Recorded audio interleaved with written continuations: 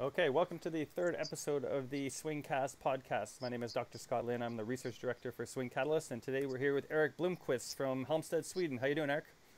I'm doing good. Scott, how you doing? Awesome, I'm doing great, thank you. So Erik is the founder of Balance Golf that has 5 sites across Sweden, 5 different facilities across Sweden. It's helping tons of golfers there, and I know Swedish are a very avid golfing population. I was at your facility there in Halmstad. I think it was in March of a year ago. It was barely above 0 Celsius and the golf course was packed. So they're a very hardy bunch of golfers there, and you're doing your best to help as many of them as you can. We're doing our best. We're working together as a team, and we are 12 golf developers, as we call ourselves, and we're trying to help each other out to get the best of everyone, so to speak. So we share a lot of knowledge and inspiration, motivation, and trying to help each other out as much as possible. That's awesome. And I also think Erik's a very unique golf teacher because he also has a degree in kinesiology. So I studied a lot of kinesiology. I did an undergraduate, master's, and PhD in kinesiology. And I think one of the very important points that you've made to me in the past is that as golf teachers, we don't just want to help people hit it better. We need to make sure that that motion is safe for them so they don't get injured. Because we know a lot of our golfers are getting knee and back and hip and a whole bunch of different issues that's going to prevent them from playing the game. And so we want to make sure that we understand the kinesiology of the body as well. And I think that's where you really excel. You know, you say something really important there, Scott. I think the screening and the setup for everyone is so individually. So what we do is that we measure everyone that comes in. We don't try to just let's do this and hope for the best. And therefore, with the 3D motion plate and all these cameras that we have and using, and also our launch monitor can help us to do a much better job. I think it's so important because you don't do anything like, for instance, just short with a car. You don't make a chance with a car. Today you go into and look in the computer and measure everything. And I think that's the next part of golf teaching. Exactly. A lot of times in the past, we've tried to fit everybody into the same model. So we thought the ideal swing should be this, and we tried to fit everybody into that. And I think, like you say, we need to screen people and figure out what kind of a swing move is going to work for each person, and it's going to be the safest and most effective swing for them. So that's really good information. So Erik's one of our longest users. He's had a Swing Catalyst plate for approximately 6 years or so. So he's been collecting a lot of swings and using it quite a bit. And so he's going to show us a little bit of some stuff he's been working on the Swing Catalyst plate now. So let's get you to just spin your computer around there. All right. I hope you have to help me out and see if it's good enough. Sure. Okay, just give it a sec here. Let it... You see it? Yeah, just lower it down. You hear me now? Yeah, we're good. Perfect. And so one thing that's really interesting here is that Erik has 4 cameras in his facility all synced together with the pressure and force information. So if you just show there, you could see he has a face-on view, a view from behind, a view down the line, and a view above. So we have several different views that allow him to see the swing from various angles, and that's one thing that the Swing Catalyst software allows us to do. And so we have a gentleman here. Just tell us about what happens here with this swing. I think it's a pre-swing on the left and a post on the right. Yeah, that's right. We're going to start with the front view here, and what I saw in his swing is that if you go through all these joints, I saw his foot. We call it locked in Sweden. Okay. We measured his internal rotation of the left hip and both right and left and see what he could do with his body, and we figured out that this foot needs to turn out, and those degrees what his body was allowing him to do so. The result is that he carried the ball 119 before, 190 meters, and now he was up to 141. Wow. Of course, this was a great shot, but the potential when you do that over and over again and have this awareness from your brain to your muscles, that helps you just let it loose. So you see the swing here on the left. We see him on the force plate. Good trace but it's a lot of swings with his arms.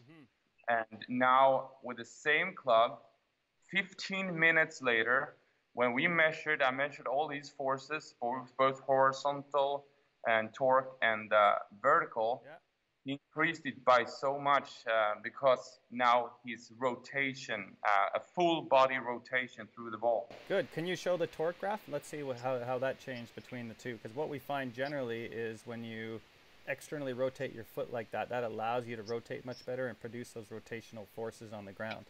So it's a little blurry here. Can you tell us the peak rotational forces?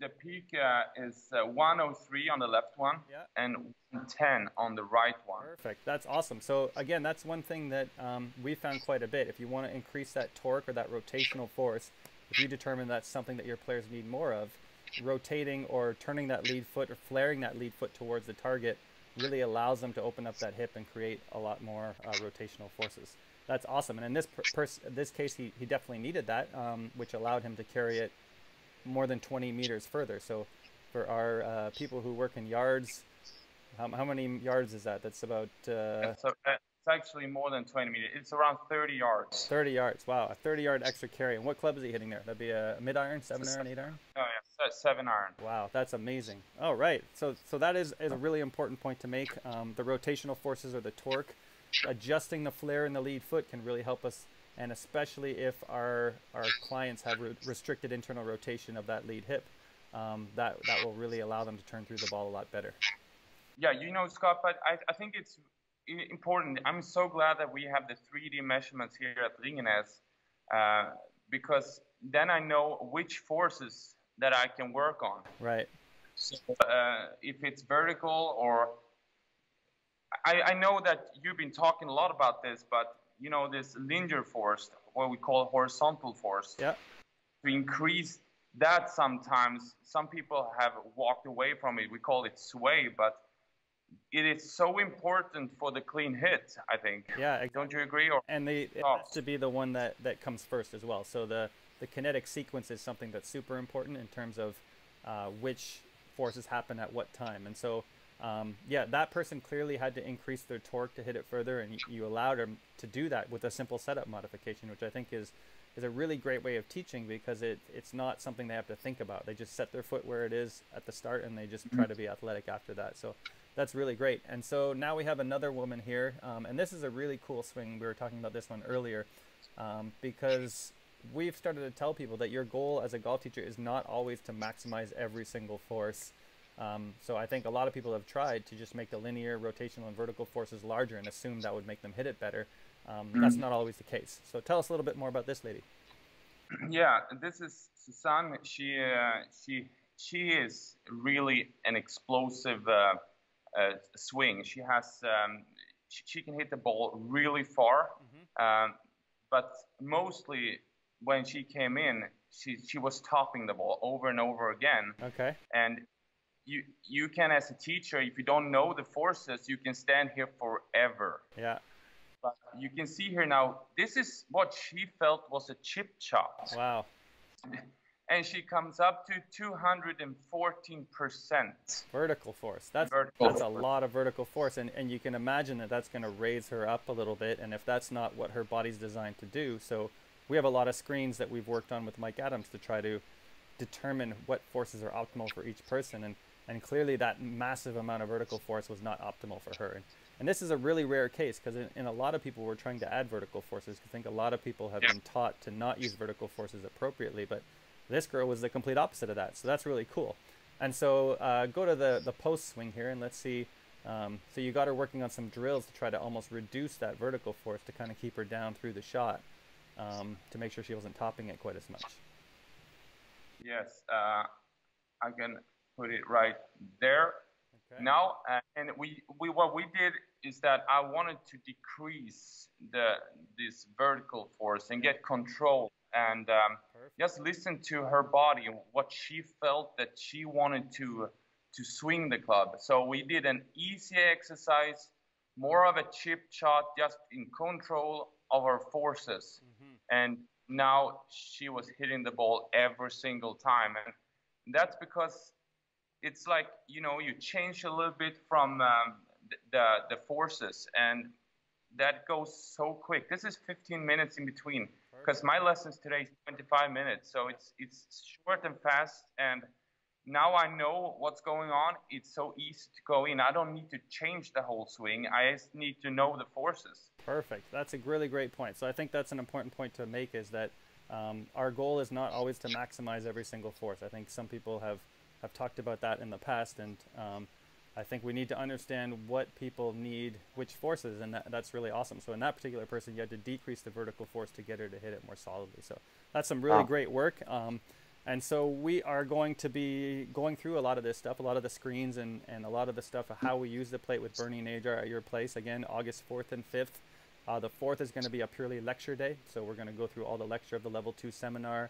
Bernie will give a lecture about how he uses the plate to help his players. And then the 5th will be a pure practical day. So we're just going to get people hitting shots on the plate. We're going to be talking about the swings and working through the forces and trying to understand it to allow people to get these ground reaction forces a lot better and understand how to use them to make people hit it better. I just want to say something to my Swedish colleagues and all around Norway and Poland and Denmark and Finland who wants to join in, because this is a great opportunity to get the best of the world. I met you a couple of times now, Scott, and I had so much great time in Orlando with ambassadors to share the knowledge and to understand so much more. It's not all about the position. It's so much more. And I'm really looking forward to this 4th and 5th of August. So please welcome to Ringenäs Golf and Country Club here, and I'd love to have you here now, and we're going to have some great talks. Awesome. Thank you so much, Erik, and I look forward to seeing you in about a week or so. Over and out. All right. Take care, man. Take care. Bye.